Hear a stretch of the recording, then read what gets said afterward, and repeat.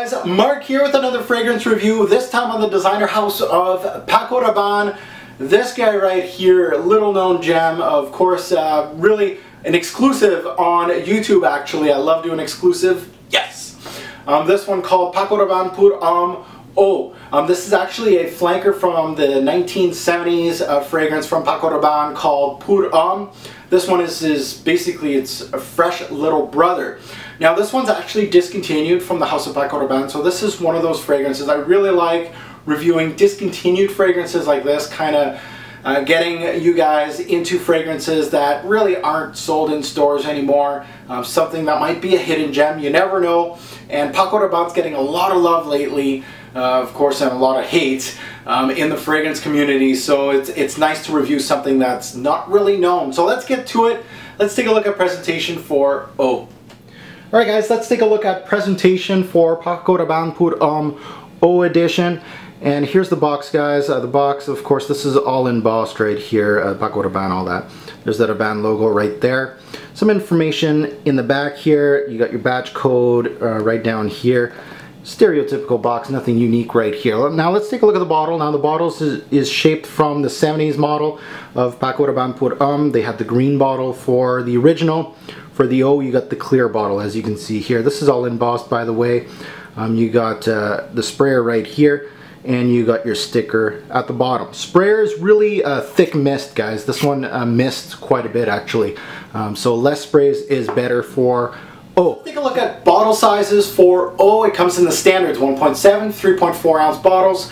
This guy right here is actually the 3.4 ounce bottle. You're looking at retail pricing. It used to be for $40 to $80 American. You can shop online. I believe some discounters still have this available.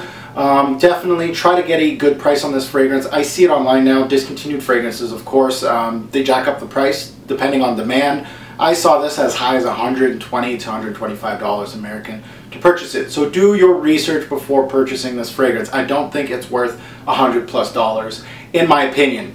Now this one hit the shelves in 2002, so it really had a short lifetime in the Paco Rabanne stable. Recently discontinued, of course. Awards, has it been in any of my top 20 lists? Not as of yet. Group, this is a fresh fougade or an aromatic fougade. Parfumier, this guy's an all-star parfumier, Mr. Olivier Cresp. Recommended age, this fragrance, really this is a light green herbal fragrance. I really think this is almost for anybody. Recommended age for me, I would really think this is 20 and up, to be honest with you guys. I really don't think teenagers, you guys will search high and low to get this fragrance online. Don't really bother, to be honest with you guys. You guys can get some great juice that's still available. Now, how many sprays and where? This one, I kind of swim in it. I go five sprays with this one. One on the chest, 2 on the neck, of course, right behind my ears, and 2 on the arms on pulse points or right here. Good to go, 5 sprays. So let's take a look at the notes for Eau. The top notes, we got really fresh orange flower, we got bergamot, we got lemon, and of course a lavender. In the mid, you got a little bit of spice here. You got pepper, basil, and of course the green vetiver. In the base, you got some woods, you got cedar wood and sandalwood, and then you got some really interesting notes of incense and leather. So guys, let's sniff out Eau by Paco Rabanne. Alright guys, time to sniff out Eau by Paco Rabanne. I'm going to let you guys know what this fragrance smells like from top to bottom. So let's sniff her out, see what I get from the top here. And really, really authentic, really citrusy, green, airy. Right off the bat, what hits my nose is that citrusy start. There's a tinge of lavender kind of backing it up, kind of giving this fragrance an airy feeling to it. The basil and lavender are major notes here. This will backbone this scent until the base. It has a cooling effect with, of course, the citruses that are kind of a bit sharp, and of course the greens with the floral lavender. It really reminded me of a nice clean river running through some vegetation, basically. Really outdoorsy. There's just enough lavender in here to make it work. Sometimes lavender in fragrances, especially fragrances like these, is overused. Cresp did really well to blend this all together. It really has that watery, clean, airy feel to it, really meshed well. Now in the mid kind of continues the imagery of the introduction, including a light herbal feel, which could be a little too classic for some. I could see people being like, no, this is dated, it's a 90s, 80s scent. And funny enough, it's a 2002 scent. The basil with the support of the vetiver make the mid really herbal and green. There's also a pinch of pepper in this that really makes this one slightly spicy in the mid. Really a nice mix. The lavender here will remind you of that same lavender from the original Paco Rabanne Puram in the 70s, but it stops there as far as being in the same family. Honestly, the lavender basil combo is a huge factor in Eau and really plays on that fresh, airy floral that lavender does, of course, and of course that green herbal feel of basil. The vetiver comes out in the mid to give this fragrance that green, clean vetiver that you see in a lot of fragrances. Don't think there's a little bit of smoke in this, but it's not from the incense. It might be from the vetiver. There's a bit of woods here also to backbone the scent. Again, just enough. It felt like the cedar and sandalwood both coming up in this mid. Now in the base, mostly a cedar base with some mossy green notes and a bit of sandalwood.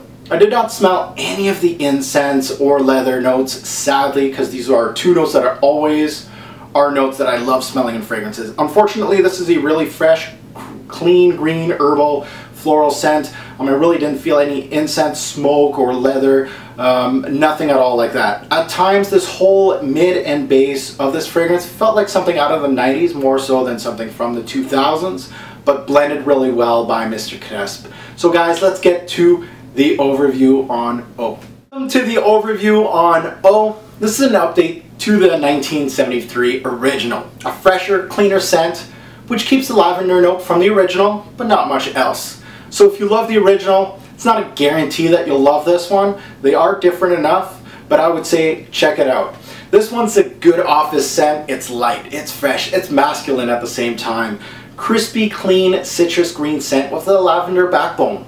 This one did something pretty rare in the Rabanne house. Usually his pieces of work aren't this authentic. Most of them have like a really synthetic feel to them or a strange feel to them. This one was really authentic, well done. The citruses felt juicy. The lavender gave a beautiful airy feel instead of a synthetic lavender that kind of gives you like a cleaner like feel. The greens felt like you were in a green mossy area. Really vivid, well done. Now why would you hate this fragrance? If you don't like green herbal scents, maybe stay away from this one. I'm not a green herbal scent type of guy either, like live jazz and stuff like that. These green scents, they have to be really well done for me to enjoy them. This is one of those, like Roadster, really well done. If you're looking for something different in the game, this is not really that much different out there, but it is also, again, well done. But that's a reason why you would hate it. Bottles. This really didn't reminded me of anything. I'm just going to say it did remind me of Puram by Paco Rabanne, of course, the fragrance that it's a flanker of. Best time to wear this fragrance, I loved wearing this in the summer, spring, casual. You can wear this to work. This can be a signature scent. I think it would really work well for them. Compliment factor, sadly, was not good on this one. No compliments, no nothing out of this one. Nothing bad, nothing good. It worked really well on my skin.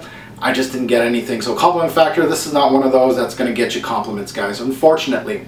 My 2 cents on Eau, really an intriguing scent from the Rabanne house. Very authentic smelling with high-end notes. Sadly, it was discontinued by them since this is not the direction Paco Rabanne is going into.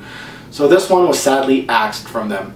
I'd recommend if you love nice, airy green scents with a bit of kick, a little bit of spice to them, this one is a good one for you. Get it while you can, of course, discontinued scent. This is usually my kryptonite, a green herbal scent, since I hate light herbal green scents like these. But this one was really, really well done. And for me, if you do a scent really well done, I'm going to like it. Buy, try, or pass. This is a buy for a good price, definitely. I really think that if you're looking for this type of scent, green, herbal, airy, you're looking for something that not everybody has, this is one of those. You got to check it out. This is a definite buy for the price, depending on the price. I would probably not pay more than 60 bucks for this. So guys, this is my review on Eau. Let's get to the rating system and see how this bad boy does against the rest. Thanks for watching, YouTube. Alright guys, time to rate Eau by Paco Rabanne Projection. This one's fairly light on my skin. It's going to get 5 bottles out of 10. Or really, this is mostly a skin scent on me. Longevity, again, another 5 bottles out of 10. Fairly light. You're going to get 4 to 6 hours any given wearing with this one. Versatility, the score goes a little higher here, of course. 9 bottles out of 10. I really think this is a great versatile scent. I really think this can be a signature scent for someone. Overall smell, again, very solid, authentic. 8 bottles out of 10. It really surprised me, actually. This is very underrated from Paco Rabanne. Seasons, mostly summer, spring, and fall, I would wear this. Very much an under-the-radar gem. Really a solid spring-summer scent for me. Sadly discontinued. Overall, I'm going to give this one a solid score of an 8 bottles out of 10.